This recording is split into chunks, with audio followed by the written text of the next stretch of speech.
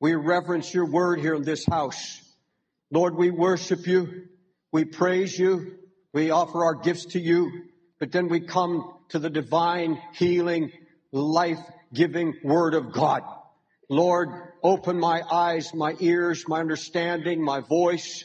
And Lord, open the ears and understanding of this people today. We sanctify you through the word of the living God in our hearts. Lord, open it to me. Anoint me. Let the Spirit of the living God be upon me now as we go into your word and learn about you. Bring victory to many that need victory today. In Christ's name I pray. Amen. Learning how to encourage yourself in the Lord. Praise God. Now, don't turn there, but in 1 Samuel, there's a most interesting account of two men of God who faced the worst crisis in their life in two different ways. And these are the two different ways that you and I, when we're in our crisis, react to our problems and our difficulties. Both of these men were chosen by God. And when they came to this, probably the worst crisis in their lifetime, completely overwhelmed, it's interesting to see how these two men reacted. I'm talking about Saul and King Saul and David. Now, every one of us at times face crises, hard, difficult crises. And there comes a time when despair tries to take over, just overwhelms you. It doesn't seem like there's any way out. It seems like you've come to wit's end. And you just don't know what to do. And there's nobody there to give you a word. There's nobody to encourage you. Man fails. There's nothing inside resources, perhaps, and you just feel like the heavens are brass, and you have a tendency or a temptation to just resign to despair. And King Saul, we're going to talk about him first. King Saul found it absolutely impossible to encourage himself in his worst crisis. He had nothing in him to self-encourage himself, as David did. He had put himself beyond all possibility of being encouraged and finding comfort from any source, not from man, not from God, not from himself. And his life is so full of lessons. And when I've been studying the life of Saul this past week, I was absolutely amazed at how this man cut himself off from any possibility of being encouraged. There was no source anywhere. He placed himself beyond the possibility of being encouraged. Beloved, what would you do without a word from the Lord? What would you do without the Holy Ghost comforting you? What would you do without that kind word that comes from the voice of the Holy Spirit, even through people when your heart is open and when you're living fully for in the life of Jesus Christ? This man had none of that. He cut himself off completely. Now, don't turn to it, but in 1 Samuel, the 20th chapter, we find Saul facing a confederated army of Philistines, and they're coming against him with chariots and a huge cavalry of men on horseback and a huge infantry. These are a number of confederated warlords, and they're marching toward Israel. And Saul's scouts bring him these frightful reports of this massive army that's coming. And the Bible says they gathered their armies together. And when Saul saw the host of the Philistines, he was afraid, and his heart greatly trembled in him. Now, this man who stands now looking from the mountaintop at this huge, massive army coming at him, this is the same man who was anointed by God, chosen by God, touched by the Holy Spirit, counseled by a great prophet. And yet this man who once chased the Philistines had been fearless, chasing them. He'd never fear. He was a mighty warrior. But now this man stands on that mountaintop trembling, frightened, doesn't know where to go. He's confused. Something has happened to this man. He's trembling in great fear, the Bible says. He's confused. He has no purpose. He has no direction in his life now. Now, what turned this mighty warrior into a coward? What made him cower before his enemies? Saul, listen to me please, Saul had allowed a seed of envy, anger, jealousy to take root in his heart against David, a man of God. My message today, I'm going to attempt to prove to you beyond any shadow of a doubt that if you allow in your life a single seed of bitterness toward anybody, anyone in the workplace, anyone in the ministry, in your family, if you have envy in your heart or jealousy of any kind, and it creates anger, I want to show you that it's going to lead to a spirit of murder. And I'm going to tell you then that you cut yourself off from all possibility of ever being comforted. Because the moment you allow the seed of envy to enter your heart, the Holy Ghost departs. Absolutely departs. And I'm going to prove that to you. The Bible says, the women of Israel began to sing this song. Saul has slain his thousands, but David his 10,000s. And Saul was very angry when he heard it. And he said, they've given credit to David for 10,000, but to me only thousands. What more can he have but my kingdom? And Saul envied David from that day on forward. He allowed envy, jealousy, anger, bitterness to take root in his heart, and it began to obsess him and consume his life. Absolutely consumed him. The Bible said in verse 9, listen to this please, in verse 9, chapter 28. And Saul envied David from that time on. Now that's verse 9. And the next very verse, verse 10, says this. And the next morning, an evil spirit came upon Saul. He became demon possessed. The night before, he allows a spirit of envy to take root, anger, jealousy. The next day, an evil spirit possesses him. And oh, what happens to this man? His downward spiral. Because the very next day, while David comes in to play his harp, Saul has a javelin in his hand. And verse 11 says, and he cast the javelin and he swore, I will kill David and smite him to the wall. There's a spirit of revenge now. There's a murderous spirit. Anyone who holds a grudge against someone else. I'm thinking about your boss on your job. I'm thinking of a coworker. I'm thinking of somebody in your family. I'm thinking of a male friend or female friend, somebody that hurt you, wounded you, said something about you, and you allowed a spirit of envy. Or another brother, sister is advanced in Christ and growing in the Lord, and you're still stagnant. And you see that growth, you see the blessing of God, and you become jealous over the blessing of God in somebody else's life. And that seed is planted and begins to grow in you. Folks, I've heard from heaven on this message, and I want to hear because God, by His truth, is going to set you free and save your life from damnation and hell. You've got to hear this in the Spirit. If that is not cast out, it's going to become an evil obsession, and you open the door to satanic possession.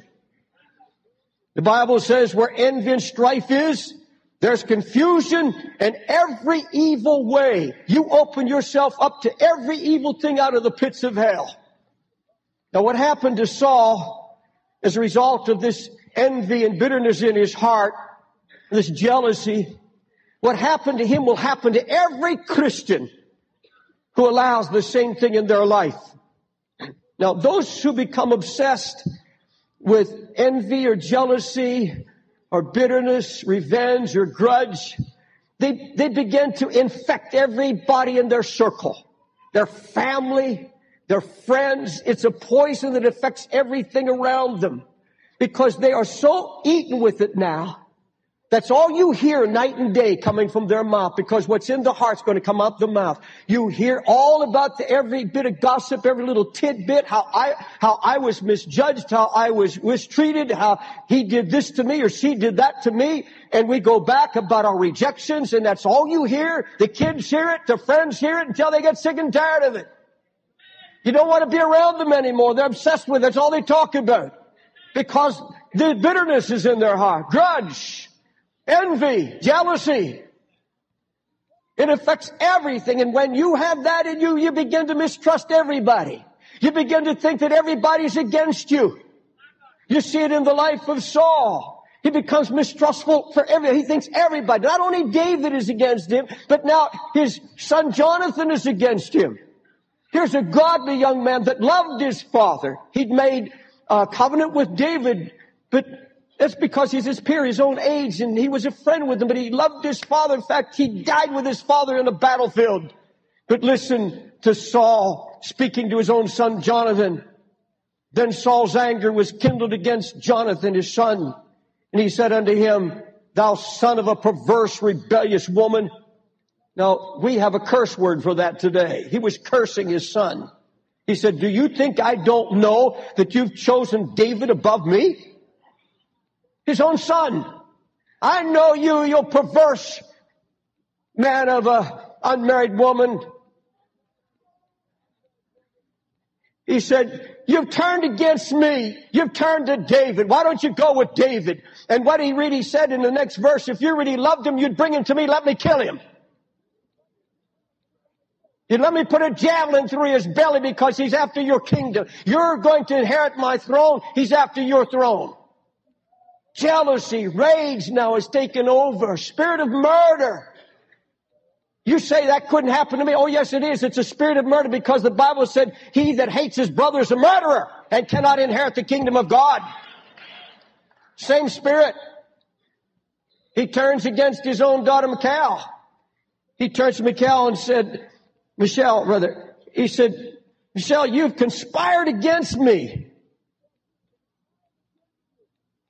He said, why hast thou deceived me so? You sent away my enemy. Remember, she was protecting David and let him escape from her father. He said, you've deceived me. Can you imagine this? She's just saving her husband's life, and he calls it deception.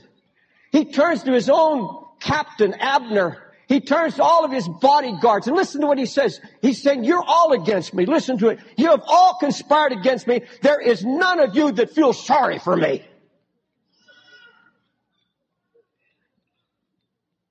Listen to your pastor. Listen to me. This is life and death. I'm not preaching a sermon. To our friends down in the lower rotunda, to the balcony behind me, wherever you are, I'm not preaching a sermon.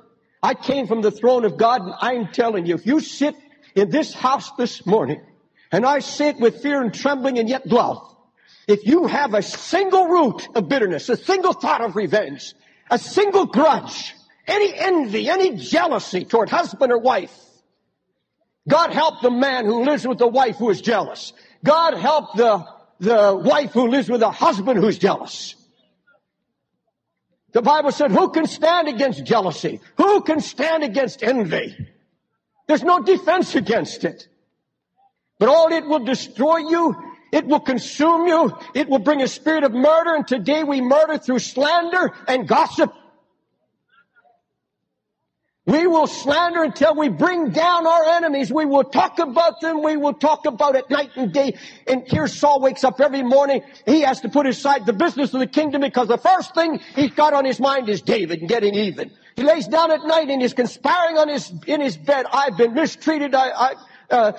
Nobody's for me. Everybody's against me. Do you know people like that? Nobody feels sorry for me. Nobody understands me. Oh, God, help us to deal with this in the light of the gospel of Jesus Christ. Ask the Holy Spirit to pluck that out of our hearts. He now starts his downward spiral because he's a consumed man. He's got the spirit of murder on him. Folks, we have all seen the awful destruction of sin. Those that have been bound by vicious habits like drugs and alcohol and perverted sex, gambling and so forth, who in this building, who comes to church walking through these streets of New York. You've seen it and I've seen it. You've seen these poor creatures, lunatics, walking these streets who've blown their mind on drugs, just blathering nonsense. You've seen the hollowed-eyed women, the prostitutes who are still trying to work a trick and then turn around the corner and you see them vomiting. They're so sick, physically beaten, just wrecks of humanity. You've seen the skeletal men walking these streets, victims of AIDS, and you've seen them looking for one more empty hour of pleasure, and your heart goes out and say, oh, the wages of sin. Yes, that's an ugly sight. Those are horrible pictures that we've all seen, but let me tell you, there's nothing worse. There's nothing worse than seeing a Christian going downhill. Somebody who had been anointed and chosen by God. Somebody knew Him. Somebody been touched by the Holy Spirit, and they have this seed in them, and to watch them go downhill, to watch how they begin to come apart and how they become obsessed. Listen to their language. There's no more joy. There's gloom. There's doom. There's nothing there of the Spirit of Christ anymore. Absolute bitterness pours out of the innermost being. You see, when you have this Spirit upon you, you close the door to any possibility of encouragement of any kind. It curses the very life out of you. It's a curse. Saul's obsession with bitterness had reduced him now to a man who had no place to turn for comfort. And when Saul inquired of the Lord answered him not, neither by dreams, nor Urim, nor by the prophets. He tried to pray and he couldn't pray. He couldn't turn to a priest, he'd killed them all. This is the same man, the Bible says, the Lord had departed from. In 1 Samuel 18:12, the Lord departed from Saul. The Bible said when the evil spirit came upon Saul, he prophesied in the midst of his house. And if you look at the original Hebrew, it says he bellowed like a madman all through his house. It wasn't some spiritual prophecy. Evil spirit was on him now. And this man, through the night, didn't sleep. Even his servants were alarmed. They said, there's an evil spirit in the house. And this man doesn't sleep. He goes through all the rooms in his palace, in his home, and he bellows, I'll kill him! He bellows and he screams his rage. And that's what it comes to, folks. Till it eats and consumes your very being. Brings madness. Now Saul's on his own now. And I'm going to tell you, when you go this path, you're on your own. Where are you going to turn? Where is Saul going to turn to now? He can't go to the priest that killed him. He can't go to the prophet. Samuel knows that he's been rejected by God. He can't go to Abner, his captain, because he doesn't trust him. He can't go to his bodyguard. He can't go to his son Jonathan. He can't go to his daughter Michelle.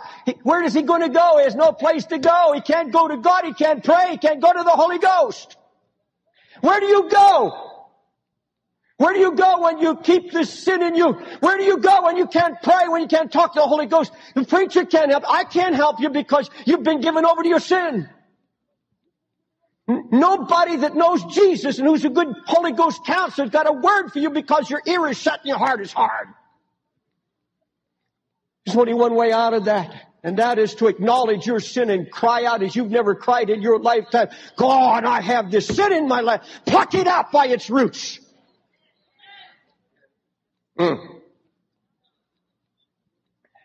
So where does the man go? Remember, he's not a heathen. He's chosen. He was anointed the prophet. He was under the guidance of a prophet in his first years. Had won many great victories. And now he's going downhill and downhill so fast. Where do you go? You go to a witch.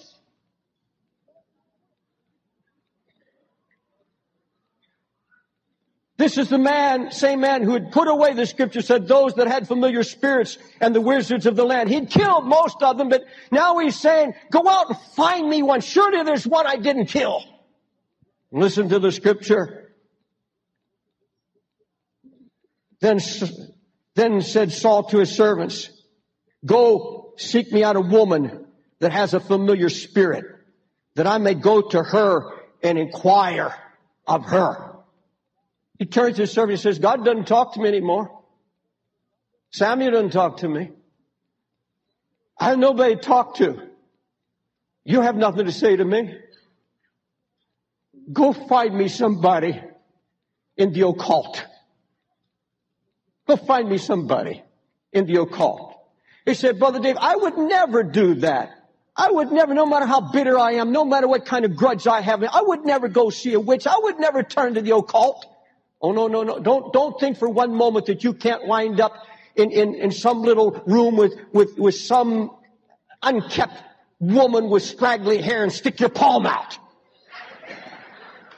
and try to get a word from God. I've known preachers that have gone to seances and gone to these places because they didn't hear from God. They weren't praying anymore, and they went to somebody in the occult. If you don't, listen to me now. This week's magazine, Life magazine, this week, front page, the lead article, astrology. The lead article says, why so many of us now believe that the stars reflect the soul. And that the whole article is about astrology, the rise of astrology. And here's what the article says. Astrology is experienced its biggest boom in 400 years. 20 years ago, there were an estimated 1,000 professional astrologers in the United States. Today, there are over 5,000. 20 million books on astrology now sold each year in the United States. Because now we have come to a time of reckoning with destiny. Can you imagine that? We have come to a time of reckoning with destiny. But listen further. Soothsayers of all sorts are having a field day. And this astrology has its roots all the way back to Babylon. Astrology is now becoming the therapy for millions. Those who are trying to handle anger and envy and frustration are turning to astrologers for their answers. How many of you pick up the newspaper and go to the horoscope? You say, I'm just curious. I just want to see what my day says. No, no, no, no, no. That's dabbling with the occult.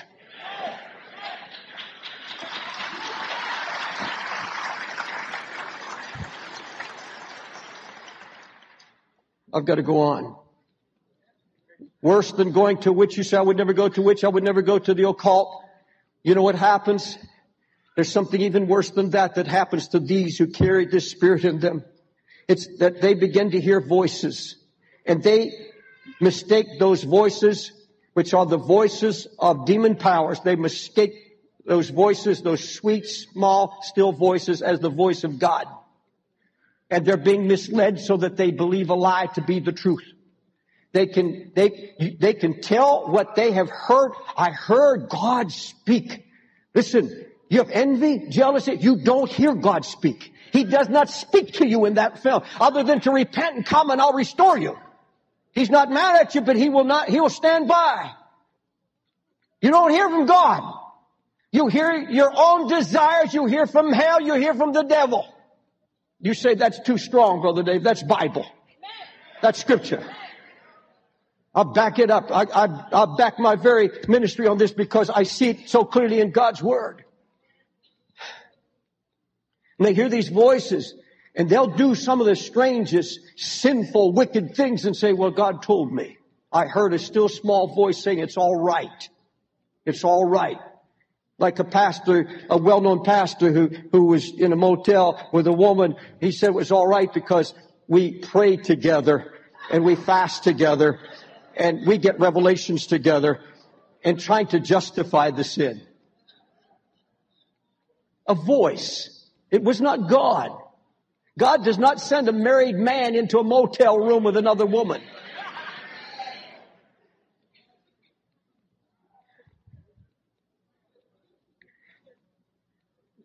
This man ends up committing suicide.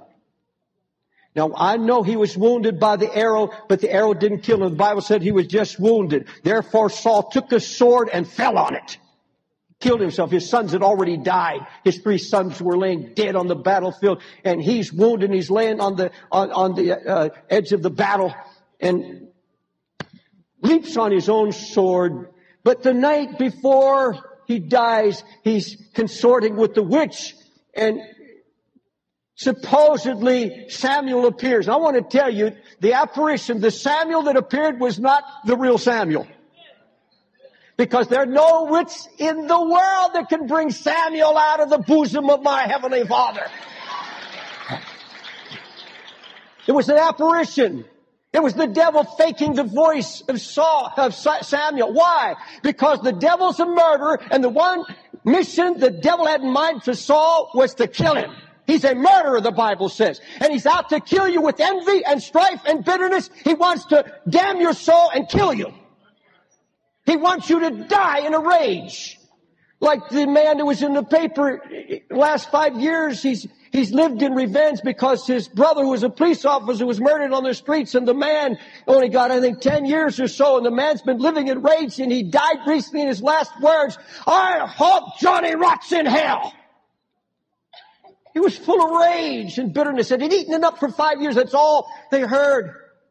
I know a sister, a Christian sister, who got so mad at God for taking a loved one some 20 years ago. For 20 years, she's lived in a rage and bitterness, and that's all you hear night and day. She's one of the meanest persons you ever saw. And when I have been in the rooms when people die full of bitterness, I've been there. You can feel the evil spirits, you feel the gloom, you feel the doom, you feel the despair.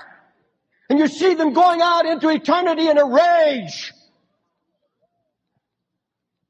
I have walked out of rooms where people were dying like that because I did not want to be in that room, and even family and friends would walk out. They didn't want to be in the room.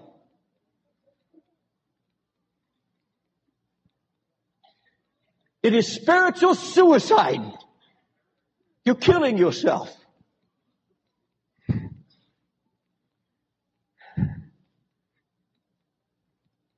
God has promised me today He's going to deliver a lot of people. Not only in this service, but everyone who sees this tape and everyone who hears the audio. Many, many people are going to be delivered. I pray the fear of the Holy God grip your heart. By the fear of the Lord, men depart from evil. And now let me give you the other side. Talk about David. Now, David reacted to his worst crisis in a very different way. Hallelujah. His story follows immediately in 1 Samuel. Immediately, while Saul was consorting with a witch, David's on his way with 600 of his men to Ziklag. Now, that was his home base. He'd been chased by Saul. Remember, he'd run off 2 years before to King Achish, and he had joined the Philistines. And the Philistines were preparing to go against Saul. This is the army that saw coming at him. And David's in the hinder part of this great army, and he says, "I'm going with you, Achish, to the battle." And the warlord said, "No, in the heat of the battle, he might turn on us." So David and his 600 men are rejected. The warlord said, "David, you and your army, get out, go. Wherever you want to go, go, but you're not with us." And so he makes his way back to Ziklag. And when they get there, they see us get near it. It's a 3-day journey. And when they got there, tired and weary, all they could see was the smoking embers of a ruined city. It was gone. Their town was burnt. All their cattle, everything was gone. There's nothing left. And David is now standing in the middle of these ruins. An amazing thing happens here. This motley army of his that he had led and guided and fed and marvelously prayed over. These are men who had been in debt. These are family members included, brothers and relatives. Many of them that were discouraged under Saul, and many that were fleeing from their debts, and they found a safe haven with David. And now David's standing there, and he looks at all of his family members and his army, and they're picking up stones, and they're in a rage because they're full of grief. And David was greatly distressed, for the people spake of stoning him because the soul of the people was grieving. And they're angry at David, no doubt, because they said, "David, why didn't you leave a few hundred of us back, at least 150, 200 to protect our family? Why? You took us on a 3 days back, and now we were rejected as it was. Now look what's happened. They have stones in their hands. They're ready to kill David." Now, in the flesh, when you look at this scene, David has every right, every reason in human flesh, in the way of human thinking, has every reason to despair, every reason to question God, because he stands here remembering that he'd been anointed by Samuel. He still feels the oil running down over his head. He remembers the word of Samuel the prophet. God has chosen you to be the king in Saul's place. And now that sounds to him like mockery. It sounds like a hoax to him. Because here he is. Israel's turned him down. Saul's turned him down. And now, not only has Saul turned him down, but the very heathen themselves don't want him. Of all people, the Philistines, these ungodly heathen warlords say, David, get out. Not only that, his family is gone. He has no family left. He doesn't know whether they're dead or alive. He has no possessions, no home. He has nothing. He stands there empty. And not only that, but he gets worse. This is the same man that remembers having risked his life to save the city of Keilah. And he learns that those people, after he risked his life and he moves into the city, that they'd sent, in the midnight hours, they'd sent word to Saul, we've got David, come and get him. He was being betrayed by those to whom he had risked his very life. And now his own family, his own army is ready to stone him. The Bible said David was greatly distressed. We talk about our crisis, folks. I'm giving you a crisis here. We're seeing a real crisis. No man has suffered much like that other than our Savior. He could stand there talking about how he was misjudged and how he was slandered, mistreated. He could have talked about all the things he did for these people. But he stands there. Listen to what the Bible says. But David encouraged himself in the Lord. David encouraged himself in the Lord. David looks at his situation, he looks around and he sees ready to stone. And so what can he do? He says, Lord, I resign. He lifted his hands and began to praise the Lord. He said, Lord, you're the one who's going to have to preserve me. No way out of this, Lord, it's all yours. Live or die, I'm going to trust you right now. And he began to encourage himself in the Lord. Now, folks, how does a man do that in the face of a battle? Because many of you say, Pastor Dave, I'm going through a crisis of my life. Where do you get that inner strength? He encouraged himself in the Lord. He was not a superman. He was a man of like passions. Oh, yes, he was. He had so much in his life that was unlike the Lord. Oh, but there was something about David in a time of crisis. He reached out to the Lord. There was nothing in himself. It was the Spirit of God in him. It was his communion with the Heavenly Father that now was bearing forth fruit. Folks, it pays to be shut in with God. It pays to have communion with the Lord. It pays to know Him, because in a crisis you can depend on Him. You go to your Heavenly Father because He's not a stranger to you. You see, if you harbor envy in you, the first thing that suffers is your prayer life. People who have envy, jealousy, hate, and revenge and these things like this, they don't pray. They can't pray. And when they don't pray, they lose fellowship with the Lord. And so when the hard times come, there's nothing to draw on. You can't encourage yourself in the Lord. David. Now, I said, Lord, how did he do it? And folks, I found it. It is so wonderful. The 16th Psalm. Turn, get your Bibles out. Psalm 16, because here is the secret to learning how to encourage yourself in the Lord. Amen. Put your seatbelts on.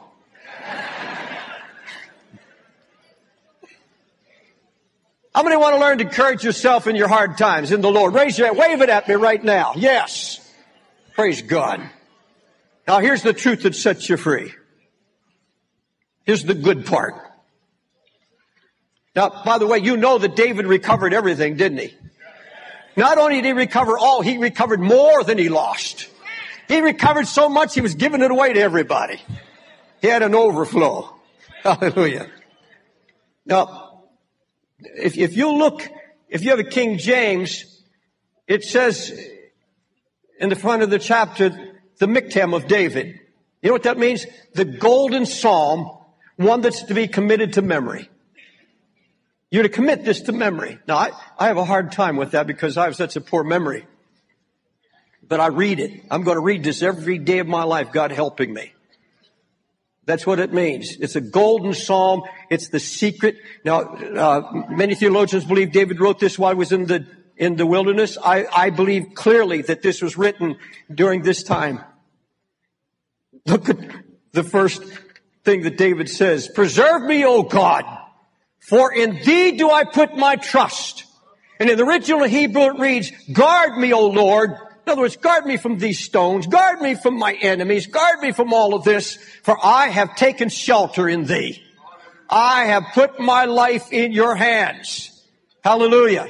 David had said, O Lord, you are my hiding place. You will preserve me from all trouble. You will compass me about with songs of deliverance. Look at me, folks. David is saying, I didn't turn to the Lord as a last resort. I turned to the Lord as a first resort. I didn't try to call somebody. I didn't try to call a prophet. I didn't try to call somebody. I turned to the Lord. Folks, get off the telephone. Get into the secret closet. Get alone with God. He's the only one that can preserve you. Go into the shelter from the storm. Hallelujah. Verse 2. O my soul, thou hast said unto the Lord, thou art my Lord. My goodness extendeth not to thee, but to the saints that are in the earth, and to the excellent in whom is all my delight. Now listen to me. Let me interpret that for you. Look this way, please. What he's saying, Lord, my charitable works were not done for thee, to thee, but for the saints who are upon the earth, for them who are excellent in whom is all your delight. You know what David's saying? Lord, I can forgive all of them. I can forgive everybody. I don't have to hold a grudge against anybody because everything, he could have said, well, wait a minute. I risked my life for Keilah and they turned on me. I played the harp for Saul. I fought his battles and he turned on me. He could look at all of these things. He said, even the heathen warlords turned on me. All the good things I've done for people and I get no respect. I get no thanks. Have you ever helped so many people and nobody said thanks? Oh, yes. I could write a book on that. But David said, wait a minute. I didn't do this to merit something with you, Lord. I didn't do this to get to heaven. I did it because it's the right thing to do, and that's all. I don't have to expect any thanks. I can forgive everybody because I wasn't doing it to get to heaven by it. Folks, you don't, all of those things that you do, you're supposed to do them because you're a servant of Jesus Christ. You're supposed to love your brother and do good to all mankind, not to get to heaven. We get to heaven by the mercy of Jesus Christ and the grace of God. All of our good works are filthy rags. He said, Lord, it's all filthy rags anyhow. I did it just because it's the right thing to do, so I forgive everybody. Oh, hallelujah. Can you forgive? Told you it's good. And you know what he says in the next verse? He said, and the reason he said, I can forgive them because their sorrows are going to be multiplied. God keeps books. Lord, I'm not going to add to their sorrow. And he says, what he's saying, he said, I don't want to even mention their idolatry on my lips. He's saying that in the verse. He says, I don't want to get involved in this kind of living. I don't want to get involved in this mess. I don't want to get involved with talking to people that have bitterness in their heart. I don't want to be a part of it. Folks, you listen to bitterness, it's going to get into you. It's going to poison you. Do you ever hear of secondhand smoke? Secondhand gossip will kill you just as sure as straight gossip.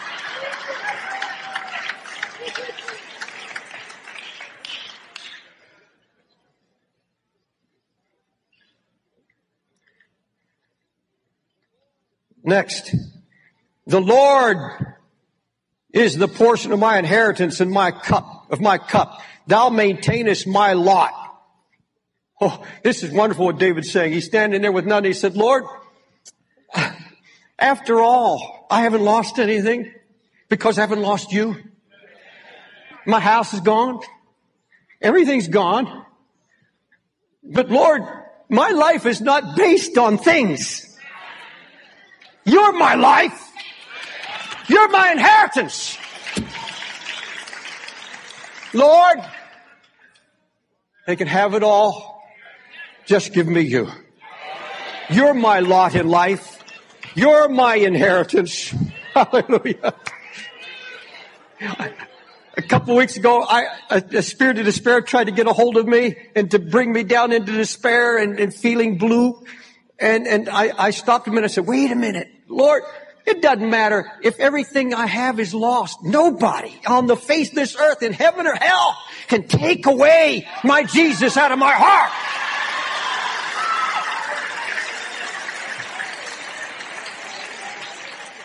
This is not the real world, folks. You see this building? It's a mirage. It's made up of atoms, and those atoms are going to burst one day, and they're all going to be gone. This pulpit's not real. It's heavy, but it's not real. The real world is in eternity in Jesus Christ. This is not the real world. David said, not one single thought of envy, not one thought of bitterness, not a thought of anger, nothing to rob my fellowship with my Lord. Hallelujah. Glory be to God. That's the one reason I don't allow any bitterness or anger or wrath in my soul. Jealous. I don't allow it in the name of Jesus. I pray the Holy Ghost give me power every time it tries to rise up, because I know it will rob me of my fellowship with the Master. And then he goes on and he says, the lines have fallen, verse 6, the lines have fallen unto me in pleasant places, yet I have a goodly heritage. He's saying, Lord, you gave Israel possession of the land. But he said, I've got a new Jerusalem. I'm going home. Oh, folks, when you look at the last 5 verses from 7 to 11, and let's read them out loud and then I'll explain it. Well, no, you can, it's self-explanatory.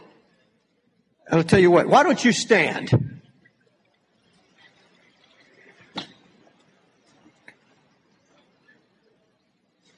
If you have King James, we're going to start reading verse 7 to the end. There's 4 verses.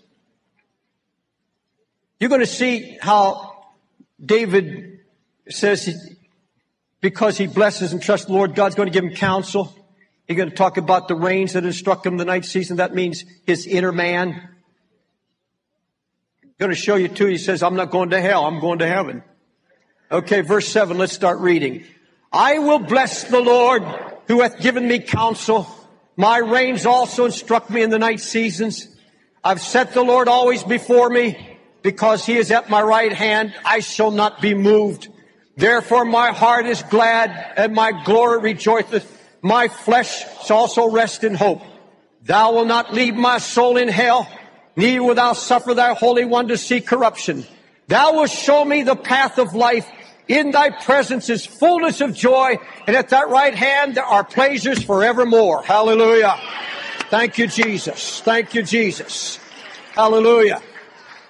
You see, that's the reward of those who work with the Holy Ghost to pluck all these things out of their life. Guidance, pleasure and joy forevermore. In the night season, God speaking to you in your bed, telling you how much He loves you. Speaking words of direction and counsel.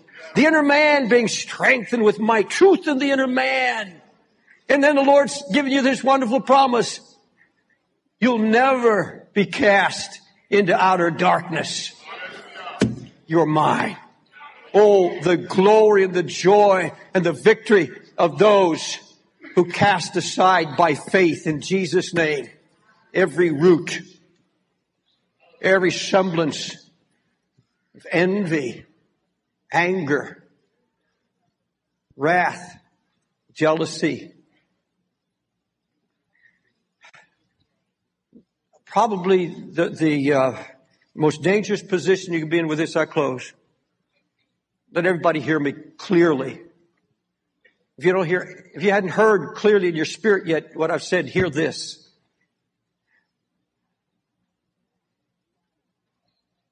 If you're blinded, as you stand in God's presence now, you're blinded. You stand there and say, I don't have anything like that. And yet you're covering something. That blindness is probably the most dangerous condition you can be in. A veil over your eyes. And the only way to break through that veil, the only way to break through that blindness is to say, oh God, send the Holy Ghost. Search my heart. Lord, is there something in me that is there and I'm covering and I'm hiding?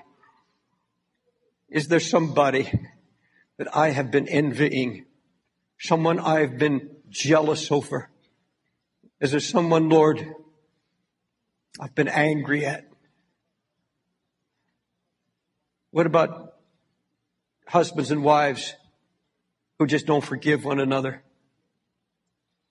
That anger that keeps building and building till it destroys your relationship. I can't make anything happen here this morning. I could work you up into some kind of an emotional high. And some of you might come emotionally, but it can't work that way. It has to be the Holy Spirit dealing with our hearts. The Holy Spirit Himself. I'm going to open these altars. No one's going to ask you what it's about.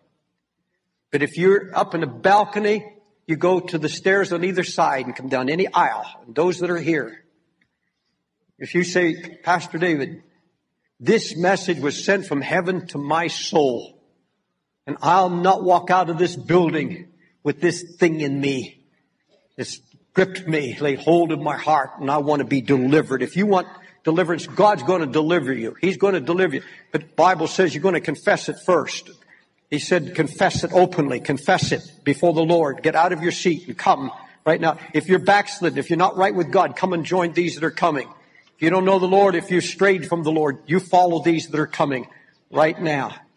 Folks, don't hide from the Holy Spirit. Be honest with Him. Look at the people being honest right now. Follow these. You're among many, many people that are coming. Up in the balcony, move. Wherever you're at. I don't care if it's in the choir. I don't care if it's anywhere. All of us. Let the Holy Ghost deal with you. Heavenly Father, deal with us in love. Holy Spirit, you're trying to bring victory. You're trying to bring back the prayer life. You're trying to bring back, Lord, a relationship of communion with the Heavenly Father and with Jesus. Lord, these things break the communion. God, you're going to break these chains and set people free. Amen. Please move in closer, move in tight to make room for those that are coming, if you will, please. Amen. Some of you are going to have to make up your mind through the help of the Holy Spirit right now. Will you stand here to make something right with somebody? Is it a mother-in-law? Is it a husband? Is it a wife? Is it a child? I heard of a mother recently, a well-known mother. She's nationally known. Hasn't talked to her son in over a year. I don't know how she's a Christian. I don't understand how she ever expects to get to heaven. I don't understand that at all. While you're here now, whoever that person is, that object of your envy, that object of that bitterness, that grudge that's there, I don't care who wronged you. I don't care what they did. You can't hold to it. You have to acknowledge here right now it's sin.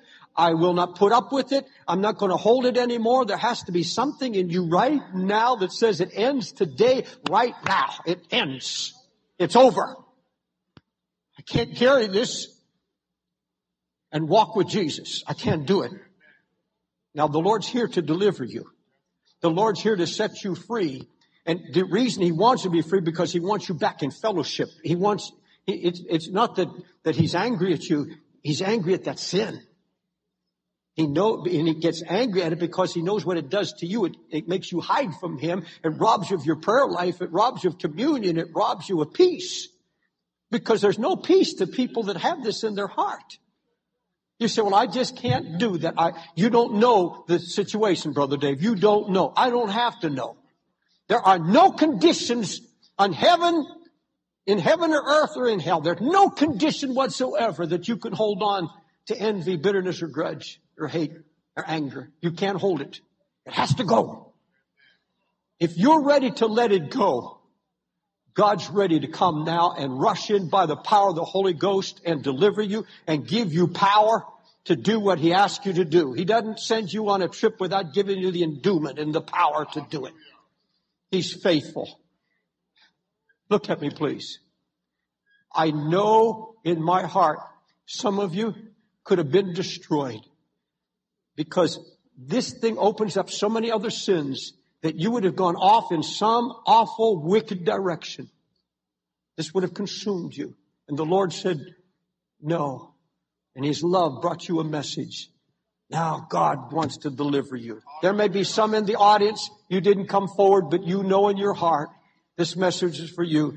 I want everyone, raise your hands to the Lord that came forward. Everyone came forward, raise your hands to the Lord. The Bible said, I would men everywhere lift holy hands. We're holy through the righteousness of Jesus only. Pray this from the gut, from inside, deep inside. Jesus, I come to you now to confess this thing in my soul. I hate it. I want to be free of it. And I bring it to you, Jesus, to humble myself. I admit that what I've done and what I've thought is a sin. It's a sin before you, God. And I admit it. And I repent of it. I ask you, God, to send the Holy Spirit and give me power over it. Break this chain that binds my soul. Forgive me and help me, Lord, to make it right. Keep your hands raised while I pray. I come now in Jesus' name against every spirit of envy. I come against spirit of bitterness, anger, hate, wrath, revenge, jealousy. These chains from hell, God, sever them, cut them. I speak the word of faith in Jesus' name because these are the works of the flesh. These are the works of the devil, and they have no right, no dominion, for sin shall not have dominion over God's people. Lord, break these chains. Hallelujah. Now, I want you by faith to reach out and thank God that he's going to do what he said he would do. Just thank him, Lord. I believe you're going to do what you said you'd do. You're going to deliver me. You're going to set me free. You will set me free. Hallelujah. You will deliver me and you will set me free. Thank you, Jesus. Now I'm going to pray another prayer. I'm going to ask God to put right in front of your face. The Bible said the stumbling block of iniquity they had right in front of their face. That's a stumbling block of iniquity. And that has to be removed. Your prayer in itself won't remove it. You have to do that now, and God will give you the power to go to that person, make it right. Husband, wife, child, co-worker, whoever it may be, pastor, evangelist, whoever it may be. You go to that person and you make it right. I'll tell you, the burden will roll off of you. You will rejoice again. Don't you want your freedom back? Don't you want to be free? Such a wonderful thing just to be free. The Lord wants you to be free now. So I'm going to ask God to put that face right in front of you right now. That person's face, you'll know who it is because the Holy Ghost is going to raise it up right now because I'm going to pray it to pass. I have that kind of faith. Bow your heads, please. Father, in Jesus' name, I'm asking you to cause the Holy Ghost to raise up the face of that one, or it may be another or two. There may be a number. But I want you to lift up those faces right in front of every eye. Face to face now in this service. Here's the woman. Here's the man. Here's the child. Here's the person. Husband, wife, mother-in-law, whoever it may be. There's the face. Right? Raise it up. Right now. And that's the face. That's the person we have to go to. Lord, even if it's a call, a letter, a note. And Lord, it's right now to pluck out all the bitterness, all the envy, all the jealousy, everything. Through the power of the Holy Ghost, cover it with the blood, pluck it out now in Jesus' name I pray. Amen. This is the conclusion of the message.